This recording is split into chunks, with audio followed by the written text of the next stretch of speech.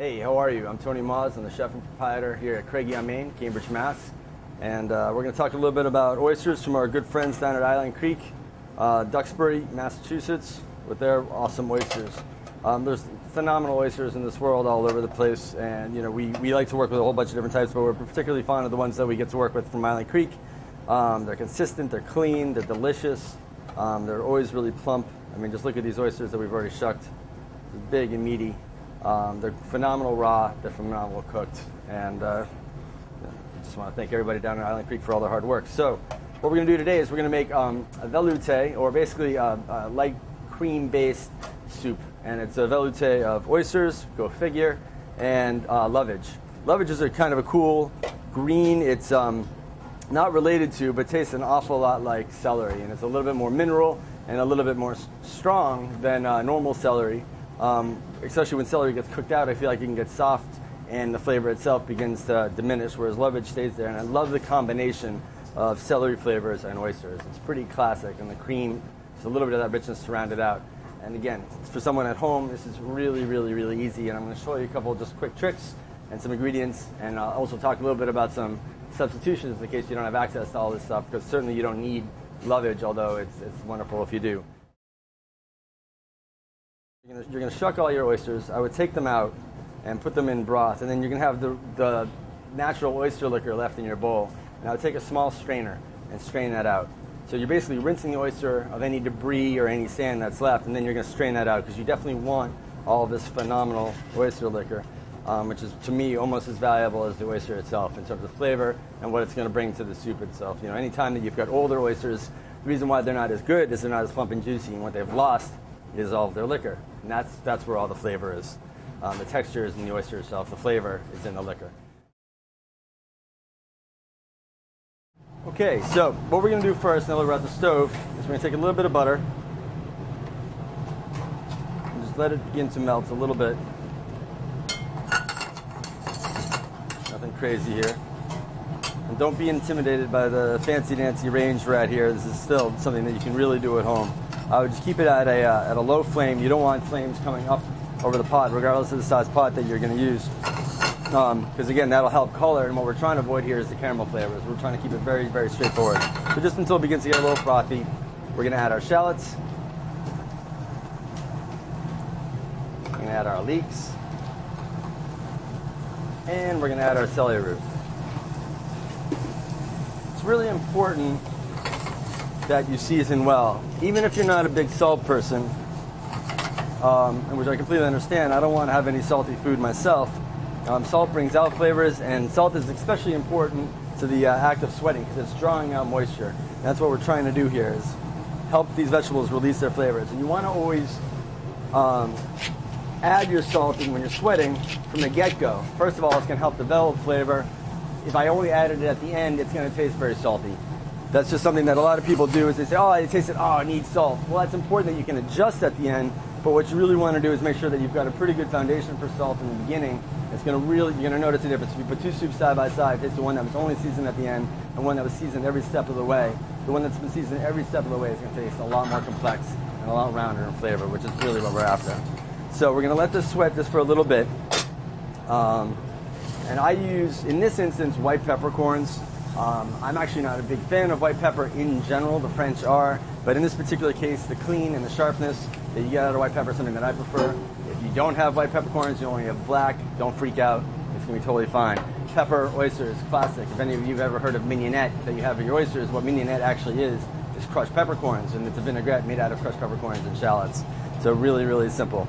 But definitely make sure it's fresh, out of a mill. Don't use anything that's already been ground. In fact, I prefer not grinding at all because it makes the pepper taste different. So you're going to sweat these vegetables out a little bit, and then what we're going to do is we're going to add our lovage and our parsley that's just been just lightly sliced through, and we're going to help sweat this out. Again, releasing flavors. So over the course of about 10 minutes, we've let this thing sweat, and now we're down to our vegetables that have the lovage and the parsley in there. And now that it's fully sweat, now we're going to deglaze. This is vermouth. I like vermouth. It's a very aromatic, wine-based liquor. You could use straight up white wine if that's all you had. I wouldn't use anything heavier than that. Again, I'm trying to keep things very clean, but I'm trying to add a little bit of acidity. It is actually really important that you taste this because it's so aromatic. If you opened it and you had a bottle of vermouth in your fridge for a month, you wouldn't want to use it. You're not going to be adding anything that's really tasty. I would try to use something that was only fresh. If you didn't have any wine at all, a little bit of lemon juice would help. But again, we're talking about foundation building here, and this is going to add a lot of flavor. It does taste pretty good, by the way. So just a little bit of vermouth. This is called deglazing, making sure that we get everything that's in that pot in this liquid. Pretty straight up. So this is the foundation for what the Veloute is going to be.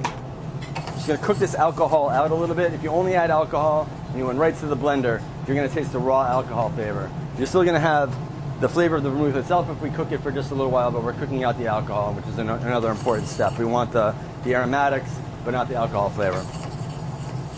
Okay, so now we're going to add a little bit of cream, but not a whole lot. And cream is not a bad thing. Use it in moderation. It's actually quite delicious. And again, I like to use a little bit of creme fraiche. If you don't have any creme fraiche, not the end of the world. I just like the brightness, and I would go about 1 to 1. If you wanted to keep it lighter, you could add some water and some milk. You can always add a little bit of butter, something like that. Again, the dairy that you use is really up to you. I'm just sort of showing you what I would do.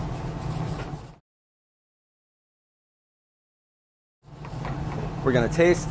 You should always taste. The salt's really good. I think it needs a little bit more pepper. I'm actually going to add a little bit of pimenta split.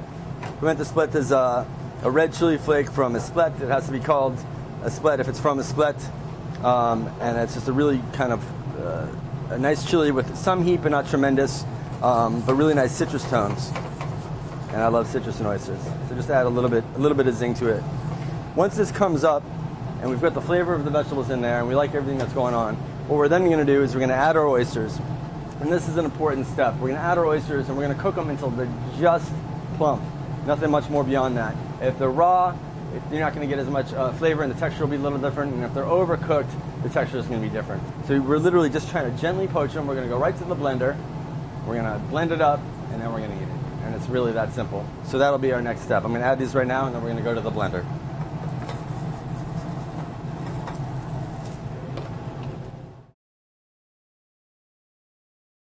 So we're going to go to the blender real fast, tear it up.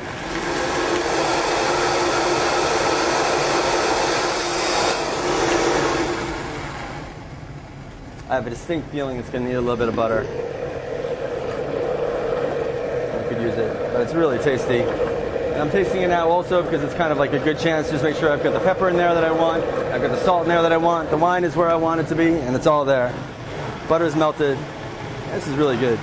If you had potatoes, you could do that too. It'd be almost more like a vichyssoise, but that would be really yummy. If you had turnips, when you're getting closer to the end of summer and fall, you could add some turnip in there. It'd be phenomenal.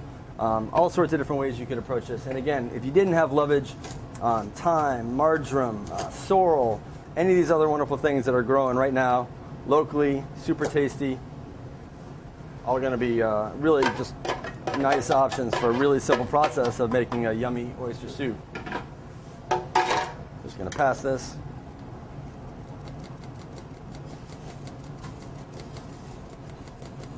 Can't wait.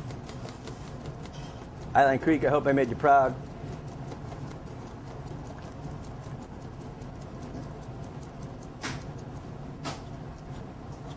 Get it all out there, really push on this. If you didn't have a strainer, again, it's just a textural thing. We get to be all, foofy in the restaurant, but nothing wrong with a rustic soup at home that didn't go through a strainer. And there you have it. That's awesome.